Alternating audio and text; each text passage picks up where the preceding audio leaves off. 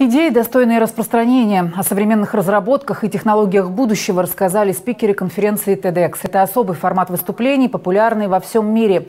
Имплантация, генная инженерия, локальный туризм. Обо всем этом говорили простым языком в формате шоу. Екатерину Карпенко заинтересовал интернет-магазин ДНК для ученых. Светящиеся кошки, чирикающие мыши, растущий в 2 раза быстрее лосось. Все это уже реальность. Начинает свое выступление ученый Нариман Батулин. Занимаемся созданием мышей, которые восприимчивы к COVID-19, для того, чтобы моделировать это заболевание на животных, искать подходы к лечению. Для генных инженеров уже создали интернет-магазин. Здесь можно выбрать все, что угодно. Гены медузы, флуоресцентные, светлячков, не светлячков. Отправляют их письмом. Капают ДНК на листочек, высушивают, складывают в письмо и отправляют.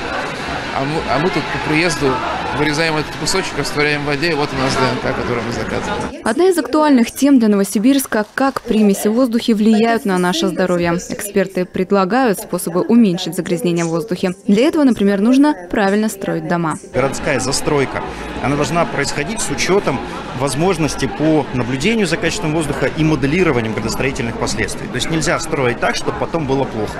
Это долго, это много лет, но это нужно начинать делать сейчас, чтобы когда-нибудь он стал чище. Максимальная концентрация гениальных идей и людей в одном месте помогает узнавать новое в легком формате с элементами шоу. Мы не берем просто идеи, которые еще не были проверены на практике человеком и который еще не сделал собственных выводов. Мы стараемся брать именно реализованные идеи. И насколько она в формате TEDx, насколько эта идея масштабная, и насколько она будет интересна большинству наших гостей.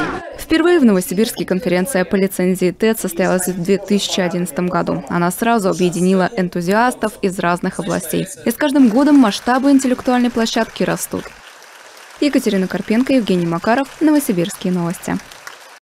Спасибо, что смотрите канал «Новосибирские новости». Мы рады предложить вам интересное и полезное видео.